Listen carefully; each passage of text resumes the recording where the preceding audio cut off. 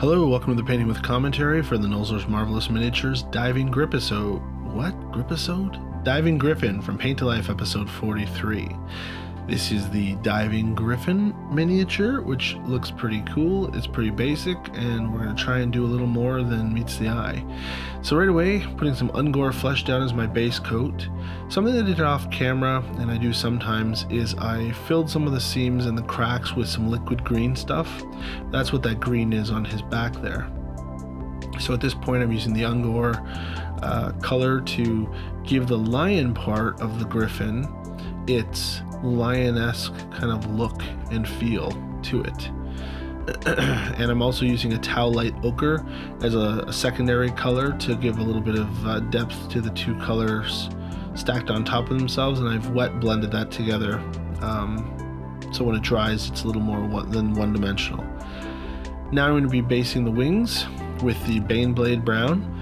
Note, these are just base colors, so when this process is done, this griffin is going to look very one-dimensional with the two colors. So like I said, the lion part where I have the two colors, I'll add the second one later. I just inserted it at this point of the video because I think I painted it off camera. So we're going to Baneblade Brown all of the feathers. This is the lightest of the browns that I wanted to use for like the down of the feather, and as I build up the feathers more, this might show underneath, might still show, or it might get completely covered, but at least it's the base for all of the feathers, so any of it that does show through will be consistent throughout the griffin. So I go down his arms and his shoulders as well as his wings. This is a fun mini to paint. Lots of inspiration out there. You can look at both lions and eagles, which is nice because there's lots of really high definition close-up pictures of both animals to be found on the internet if you're looking for some color ideas. Okay, now we're going to be putting some wraith bone down for the lighter feathers around the eagle's head and chest. I'm going to be using two different colors of off-white. Wraith bone is the first. Don't be afraid to put that all over his beak and his face, because you're going to paint over those colors later, as well as his under chest.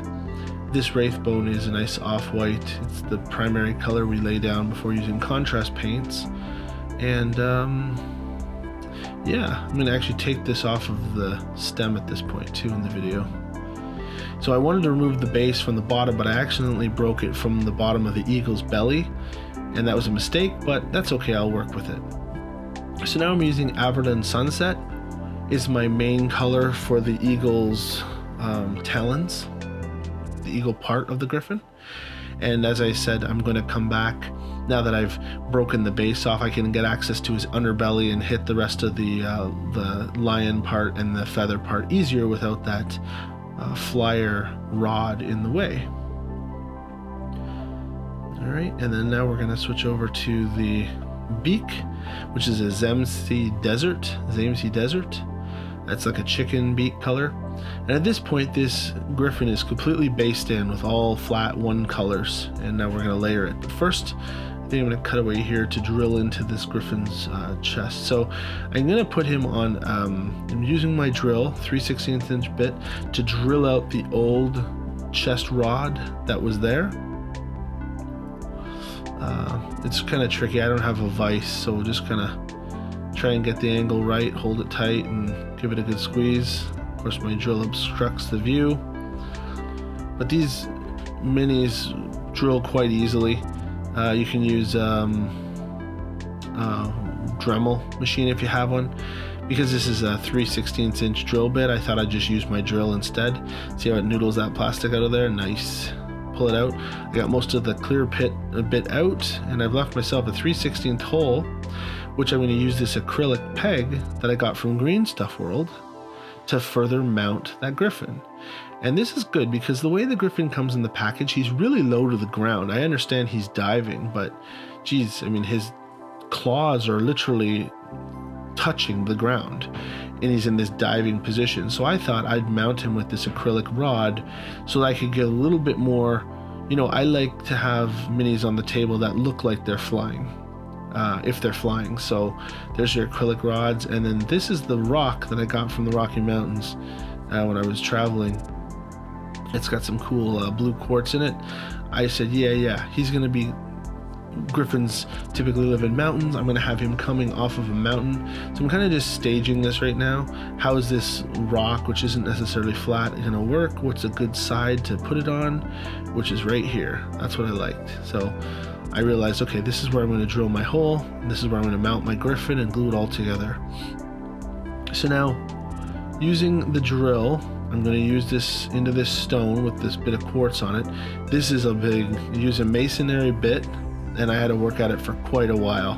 That stone's very hard. You can see I'm powdering the stone, but I didn't have to get down very far, just maybe about 1/4 of an inch of an indentation. I used a toothbrush to clean out the hole, and then I was able to fix the acrylic rod.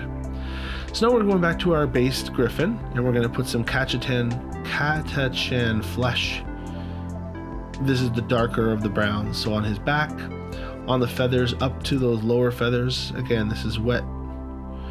The bottom part, rune blade, is dried, but you can see I don't want to go all the way to the end of the feather, because I do want the bottom part of the feather that's down there to be somewhat still looking like down. So down is in like the under feather. So I paint and just roughly just kind of go and get my paint mostly off of my brush, and then kind of just dry brush it or wet brush it on top of that, those feathers, so some of it goes to the tip. This is just kind of a as you feel kind of way. And now I'm going back to the white feathers with some deep kin flesh. It's a different off-white. It's a little bit more white. So the face and the top part of that is going to be covered in this deep kin flesh, whereas the rest is wraith bone. Just so there's that multi-layered look, so it's not just all one color, and certainly not white. I wouldn't want to paint those feathers white because I can't think of many things in nature that are actually white. And now we're dry brushing on some terminatus stone. Terminatus stone, whatever. So I'm dry brushing this. It's like a beige color. I'm just putting it on those tips to try and give them a little bit more fluffy look. And there we go. Same with the bottom. Coming at it from all the same angle, from the down up. I went a little bit more on the bottom than I did the top, just because I figured there'd be more showing. And then Praxeti white, once I get those feathers in place, a little bit of dry brushing, I'll clip them with a little bit of Praxeti just at the tips though. I don't want too much. And now I'm using a contrast paint, Apothecary white. This is what I said, like there's not too many pure whites in nature. I put 2 base whites down, and this Apothecary white goes on kind of gray and then dries, and the recesses will be gray and the higher spots will retain that kind of white color, which gives a real good crushed white look when it dries. Now I'll also touch up here with some Yariel yellow for his chicken claws, if you will. And I'm going to hit the eagle's head, I guess that comes later, but this Yariel yellow just gives those talons a little bit of layer so that they're not just flat Averland Sunset. They have two-tone, and same around his bill. There's the raised part of an eagle's beak. It's slightly more yellow than the beak itself, so the Yariel yellow can go on there nicely. And then I use a little bit of wet, really wet, to drag it onto the beak to try and blend it, just to make some like really bright bright yellow lines on top of the beak color. And now Praxeti white dry brush just on top of these top feathers here with this Praxeti white. Just dry brush it very casually on top, just to make the top part of that Apothecary white pop. That should be good. And there it is on the bottom of the feathers a little more. Now a Baden black for the talons. Again, I didn't realize this, but eagles have black talons and lions have white or clear claws. So the talons of the eagle at the front of the griffin are black, and at the back of the griffin where his lion paws are going to be white, or like I think I used wraith bone just to make them that off-white color. Okay, Adorn yellow for the eye, because eagles have those nice golden irises. And I'll hit that with a dot of black for pupil. Now for the base, you can use glue to glue a rock to a piece of plastic. So you did that. I'm also hitting this eagle with Agrax Earthshade, which afterwards I didn't know if I liked, because it was nice the layering I did with the body of the lion, and this just makes it look dirty. You can see the different tones. But I've settled on it now. I like it because, let's be honest, again, even the cleanest lion that you find out there is not going to be perfectly clean. Just make sure you do a good job to spread this out, thin it out. Don't let it pool too much, because the last thing you want is to have these big brown blobs on the side of the lion's body. So make sure you soak up all remote little pools and just let it tint those two colors nicely. So now we've glued our acrylic rod into his chest on an angle, so he's diving from it, as you can see there. I glued with a gel, a Gorilla Glue gel. I glued the rock to the plastic base, and now I'm going to glue the acrylic rod in, and then she's done. There she is, the Griffon, glued into the rock with a couple tufts to make it look like mountain grass. She's diving down. There's no, here she is from the other side. There's no gloss on this. There's no, nothing special. No matte or any finishing. And here we can see her from the backside. Again, the dirty haunches of the tiger, or I'm sorry, of the lion worked out in my opinion, so they don't look so clean. And from the side again. So there she is, the Griffon from episode 43. If you liked it, leave some comments below. Let me know if you have any questions, and we'll see you next time. Wash your hands, people.